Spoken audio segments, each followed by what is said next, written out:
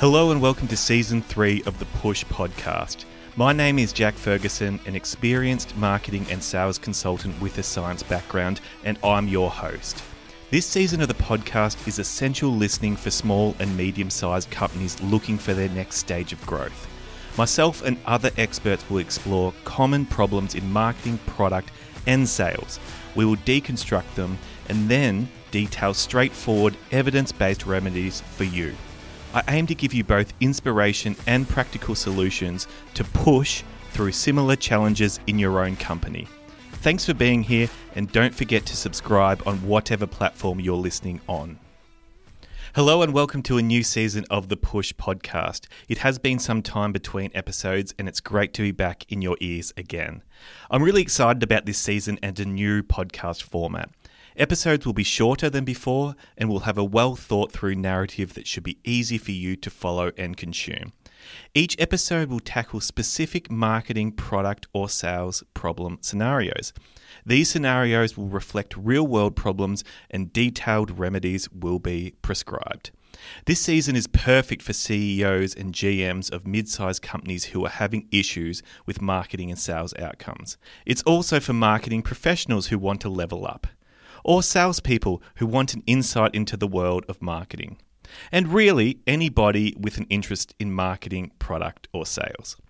First up, this episode will deal with a common issue that comes up between sales and marketing teams.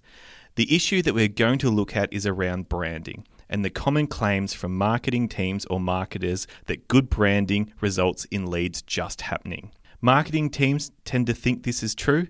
Sales teams tend to be more skeptical of this claim. We're going to explore this problem through a fictional development company, AppCrafter Studios, who have had issues with growing revenue beyond $15 million AUD. In fact, revenue has stubbornly stayed the same for 2 years. They're not growing. So what should CEO Sarah do about this? How does she get revenue growing again? And are the marketing team right when they say that good branding is the answer? To talk through the details, I'm joined on this episode by growth and product marketing specialist Alex Urquhart. Some of the specifics this episode will cover include how you can measure brand, what branding is, what is brand salience and why it's important, the brand spectrum of sophistication, whether the marketing team should be talking to customers or not, why sales and marketing rarely work well together, and of course, whether the marketing team are right when they say that good branding will result in leads just happening. If you would like to find myself or Alex online, you can find the links to our social media pages and websites in this episode's description, whatever platform you're listening on.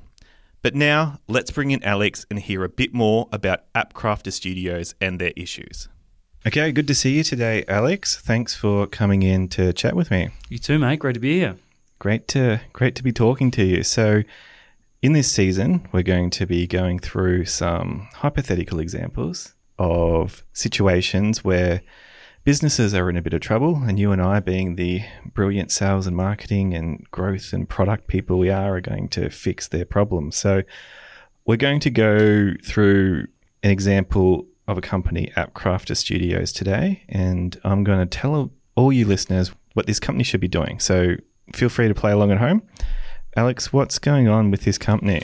So, AppCrafter Studios. Today we're analysing AppCrafter Studios, a mid-sized software development company in Sydney's harbourfront.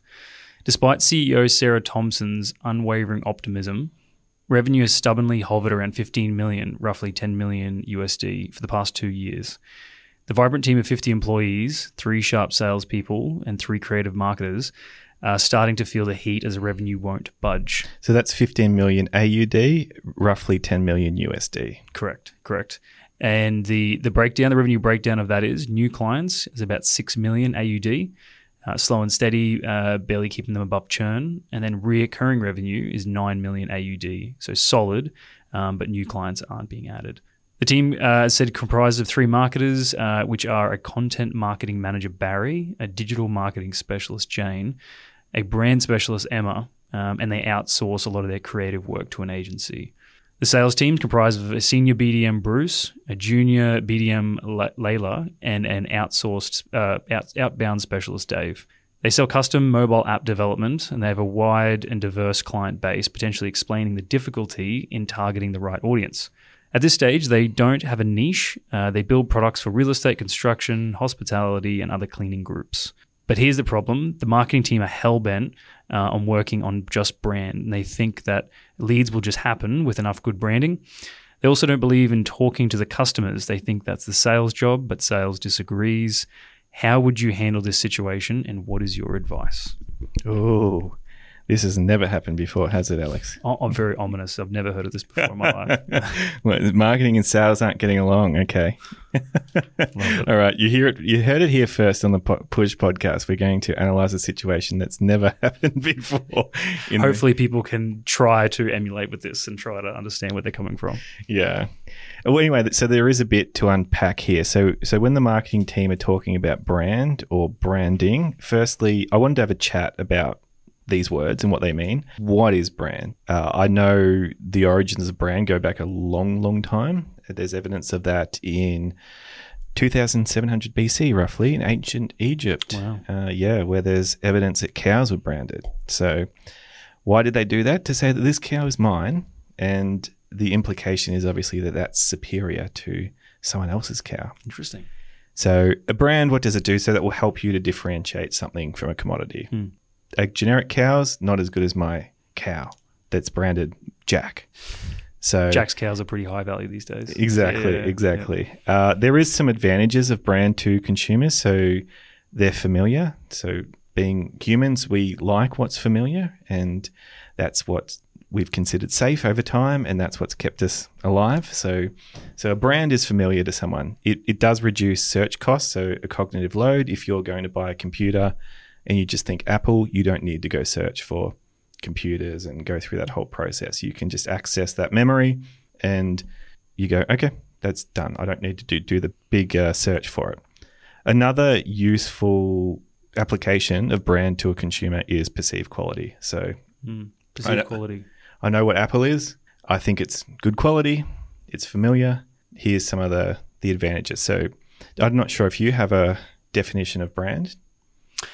I would say you've pretty much summed it up. I think brand is the personality of the product or of the company. I think it's, to you were saying before, if you're new, you've got to justify yourself and start from the ground up. But if you're Apple, everyone knows Apple. Everyone knows Microsoft. Everyone knows McDonald's. And it's a matter of just probably getting in front of them to make sure they're there. And trust and sort of who you are, really. I think one of the best things I heard was brand. You should be able to picture what that person would look like if that company was a person. Oh, wow. Yeah. Okay. I haven't heard of that before. Yeah, it's interesting. Cool. Yeah. All right.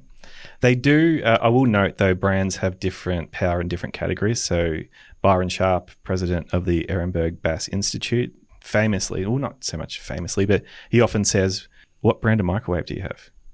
And the common answer is people don't know. So in certain categories, brand doesn't necessarily carry the same weight. Do you know the microwave brand you have? No, I don't at all. No, it's a good point. I was going to say Cambrook maybe if I take a guess, but I wouldn't know.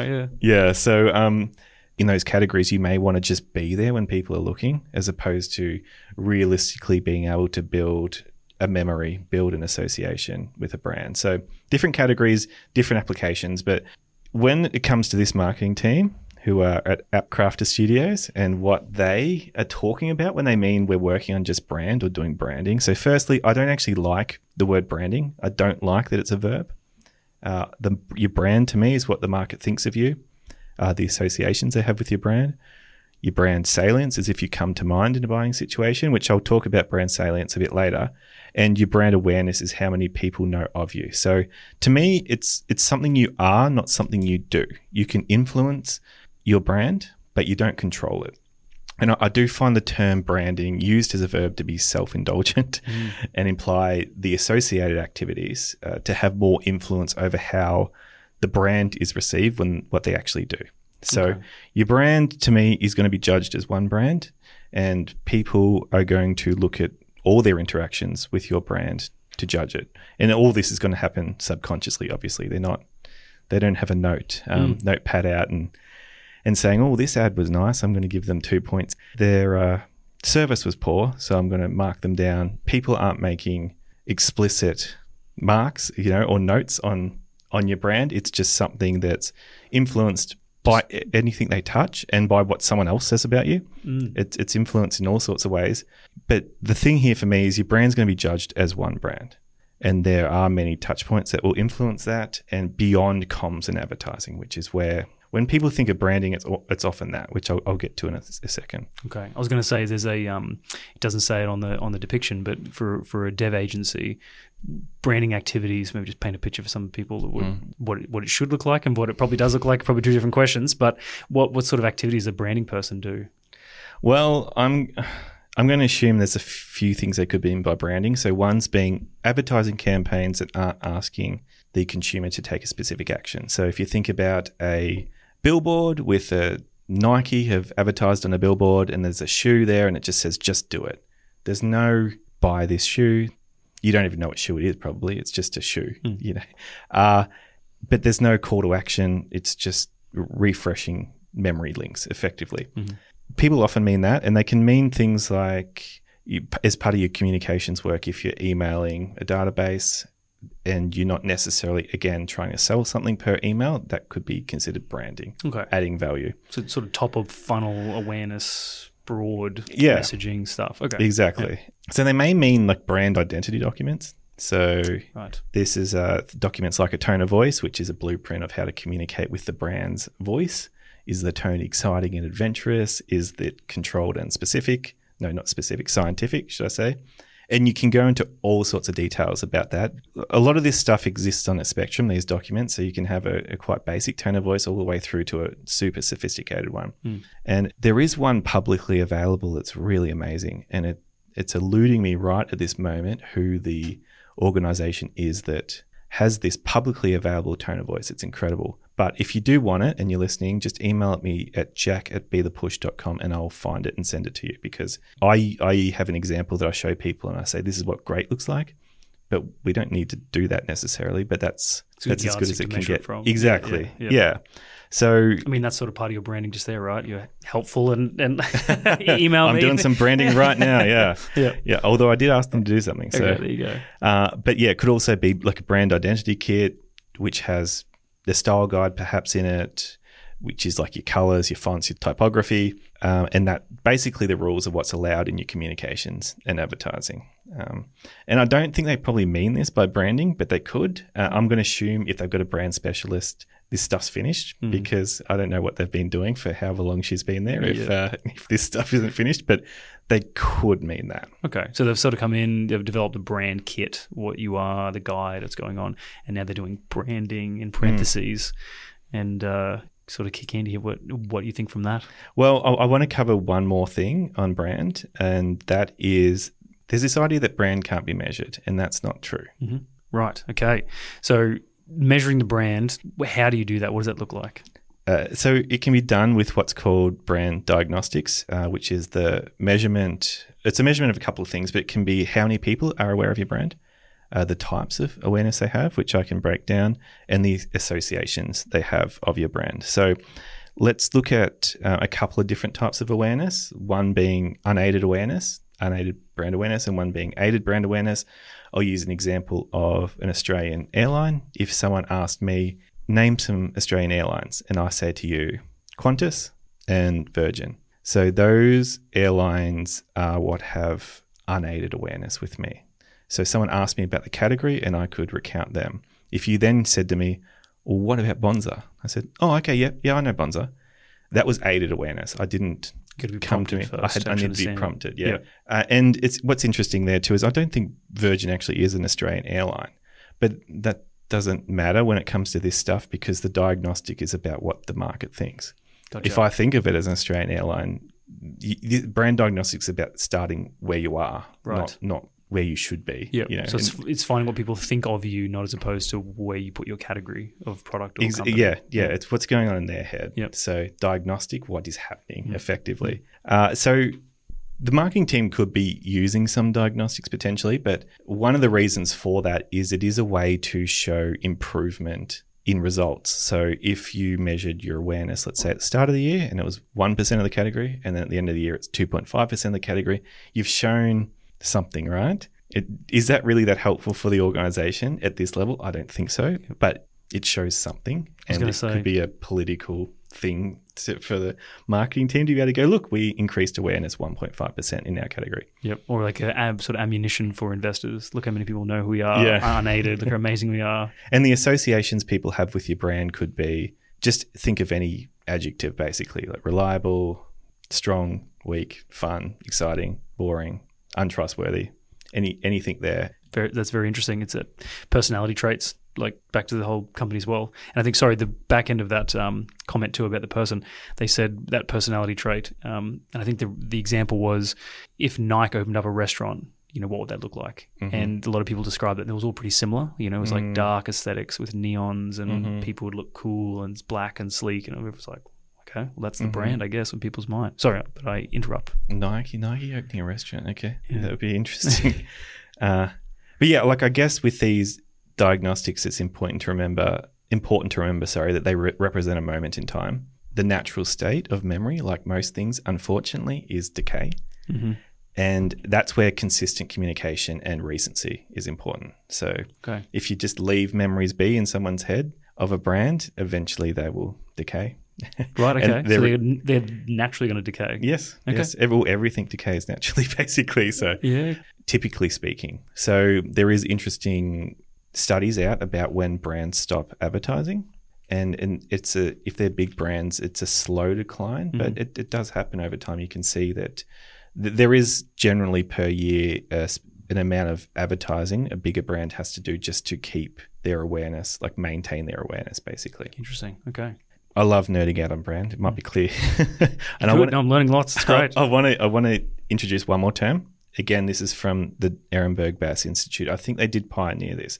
But what they argue is that more than top of mind awareness, unaided awareness, aided awareness, this type of thing, brand salience is more important. And brand salience is the likelihood of your brand coming to mind in a buying situation. So I'm going to use the Australian Airlines example again. So when people do these unaided awareness type surveys, so they're often done through what's called panel data, where a market research company will send out questions to people and they answer these questions. What Australian Airlines do you know? But they're probably sitting on their couch, or they might be going for a walk, or they might be at a desk. They're not buying something at that point in time. Right. So that type of awareness is considered different to salience. So I'll give an example with the airlines as well, with myself.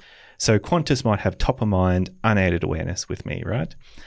But if I was to fly to see my family, which is a Brisbane to Albury flight, I actually used to think of JetGo in that situation when I go to buy a flight. Right. And JetGo aren't around anymore.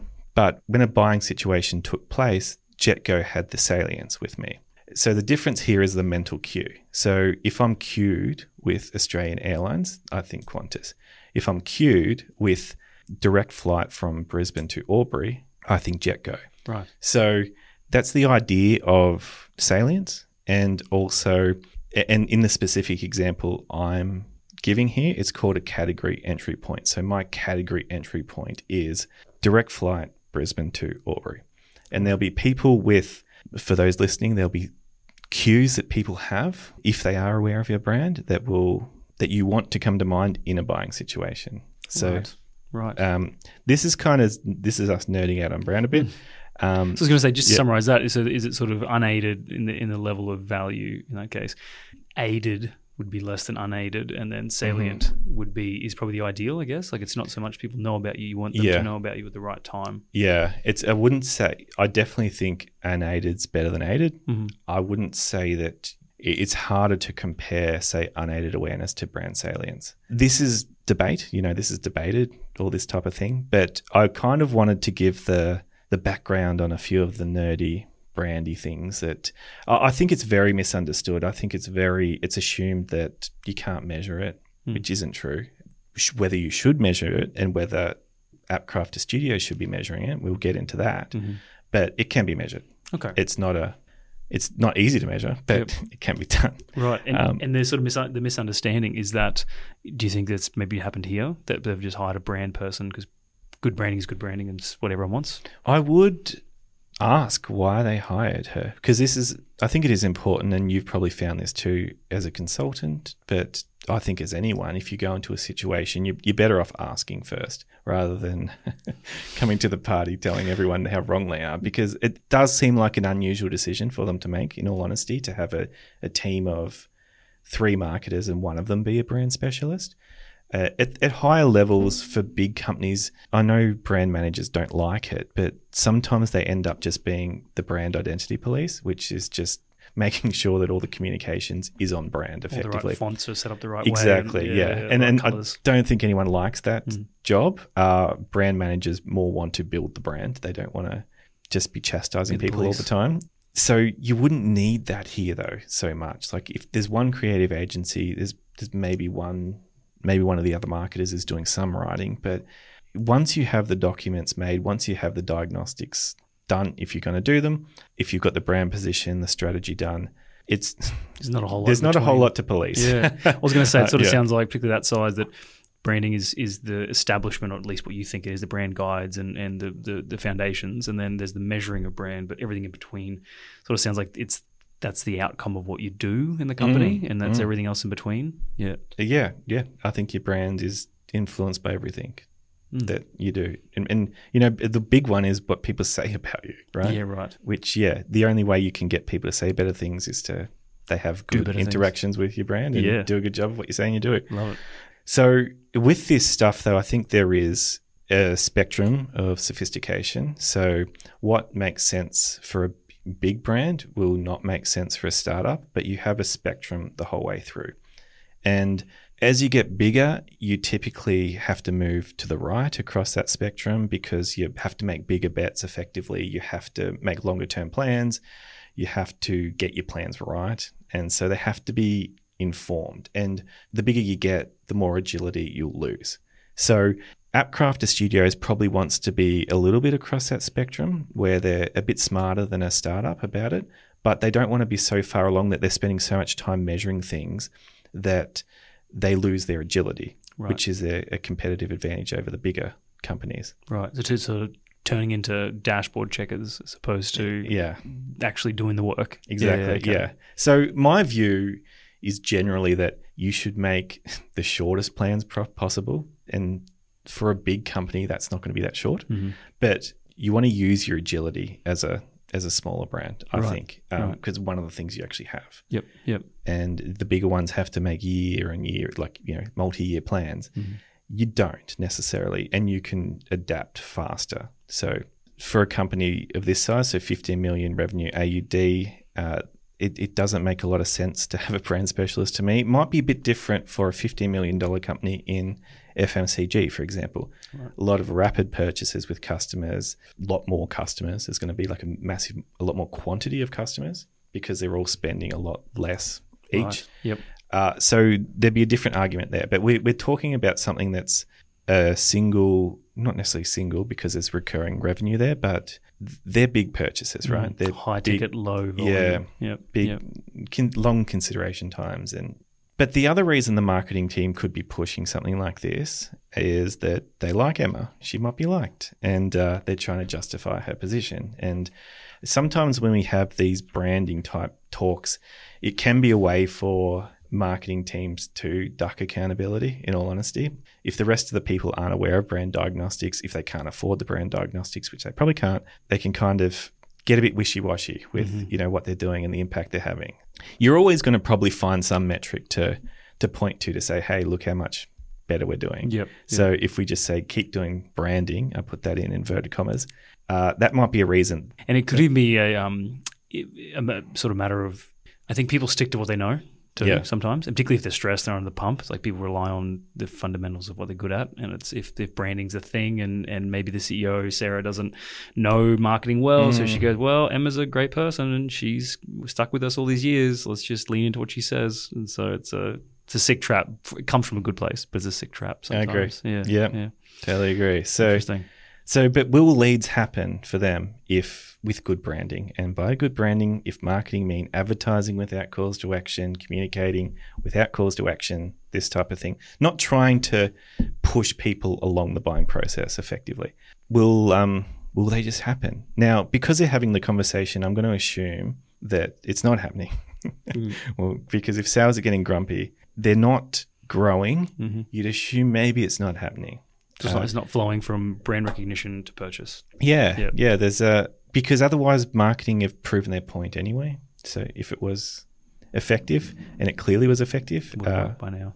But considering it's a point of contention, I'm going to assume that there's not a whole lot of tangible evidence that it's helping. Now, the caveat I'm going to put in here with the random chaotic world we live in is that there may be 5, there may be 10 big clients or big prospects just about to buy.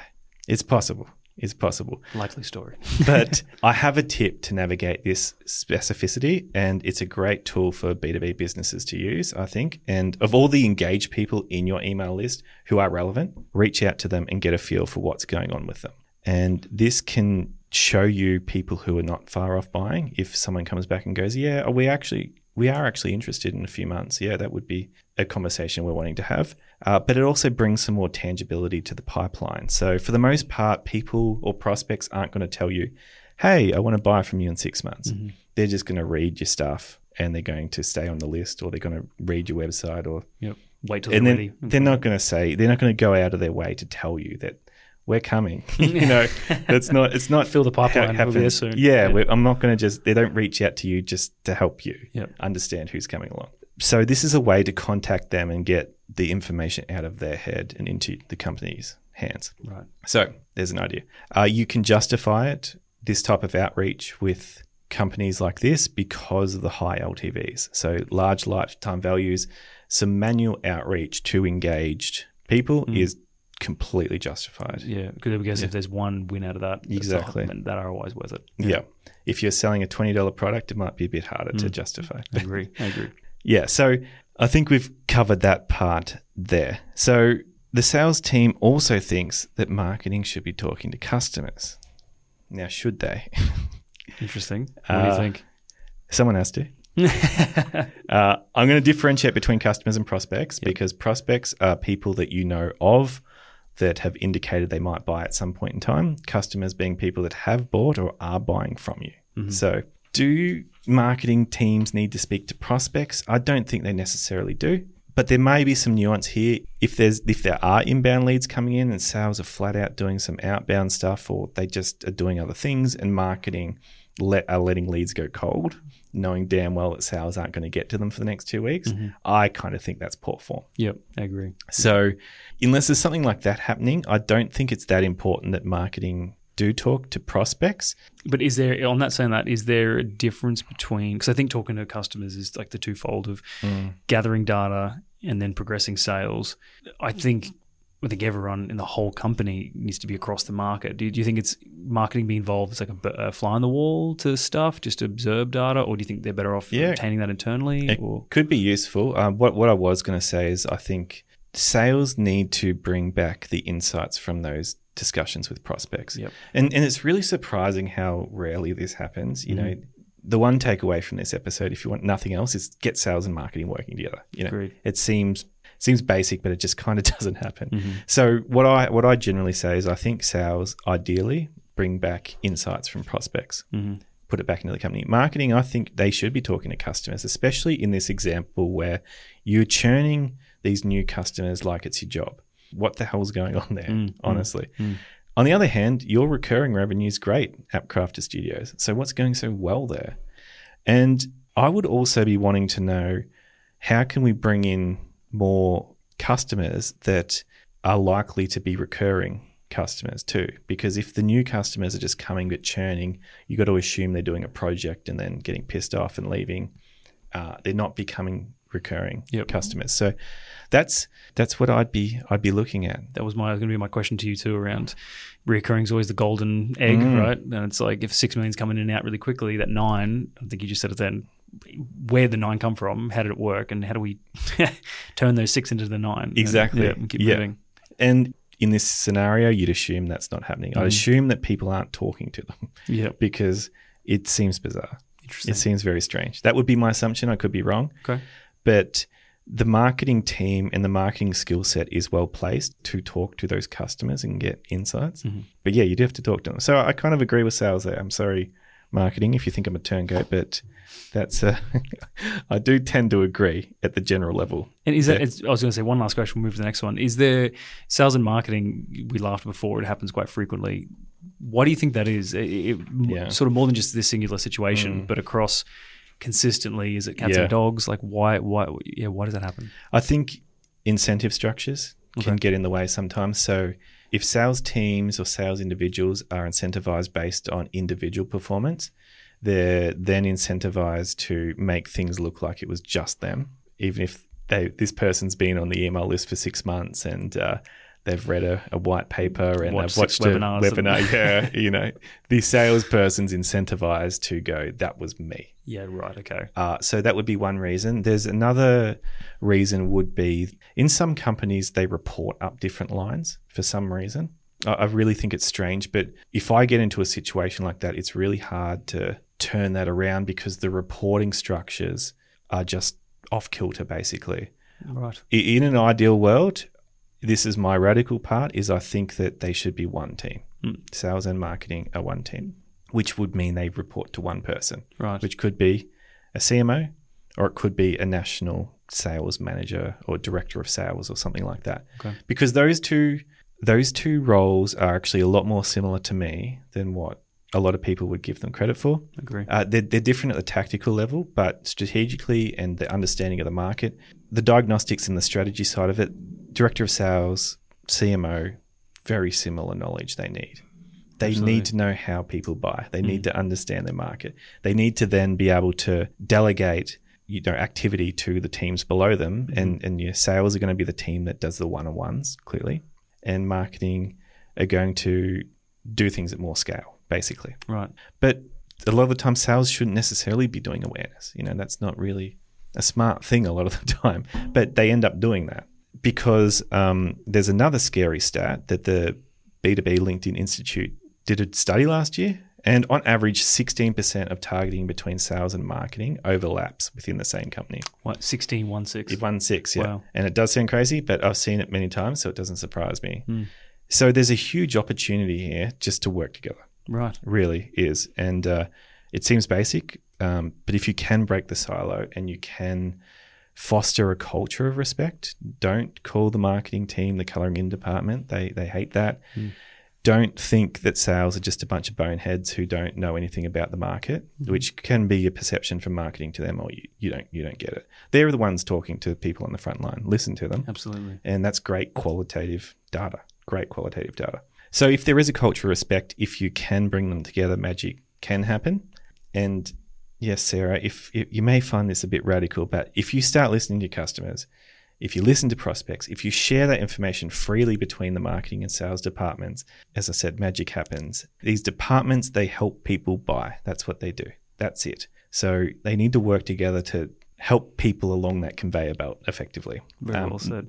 And I do generally refer to sales as an outcome. And I encourage that culture wherever I go to think of sales as an outcome because it takes away that kind of hero mindset of the sales team. But again, as we said before, with the incentives in place, with just the culture of the industry in the last however many years, decades of business, things just come to be. Absolutely, right? Yeah. So that would be what I'd say. I've talked about things in an ideal world. I think the brand strategist is a generous to have that as a full-time role here. But there's other things she could be doing. Like Emma could be talking to the customers.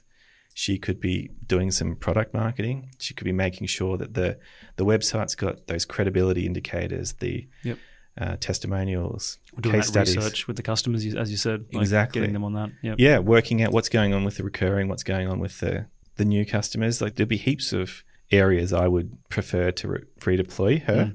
She can do a little bit of brand still, perhaps, but mostly not. And she probably isn't going to be a fan of me after this. But sorry, Emma, that's what I think. It's not about you, Emma. It's about growing a company. So. So yeah, no idea why it came to be like this. And I would find that out. And I would try and figure out, how that's all working together. But that's my Thoughts, AppCrafter Studio? Awesome. Yeah. And so it's not growing together. The sales and marketing team aren't working together. So Sarah wants to know what you think they should be measuring as a last question. So we're going to cover that in an upcoming episode. Okay. Sarah, I will tell you what to measure in an upcoming episode. We'll stick with this example in this case study, this hypothetical, whatever you want to call it. And Sarah, I'm also going to help you out when your marketing and sales team admit to you that they actually don't know why the results have been so poor and why the brand isn't growing. And yeah, this would never happen in reality, but we'll do a theoretical episode about what would you do if the team said, yeah, okay, we don't know what's wrong. Gotcha. Well, it's a good CTA then, right? We're going to leave for the hook and wait for next week. Make sure you subscribe, and we'll talk more about AppCrafter Studios in a couple of episodes' time. Awesome. Thanks, Jack. Super riveting. Thanks, Alex. Appreciate you being here. Awesome, mate. Thanks for listening to this episode of the Push Podcast. Please remember to subscribe, and if you are enjoying the episodes, please leave a review of the podcast on your platform of choice. It really helps to build the podcast credibility and to help others find this type of information.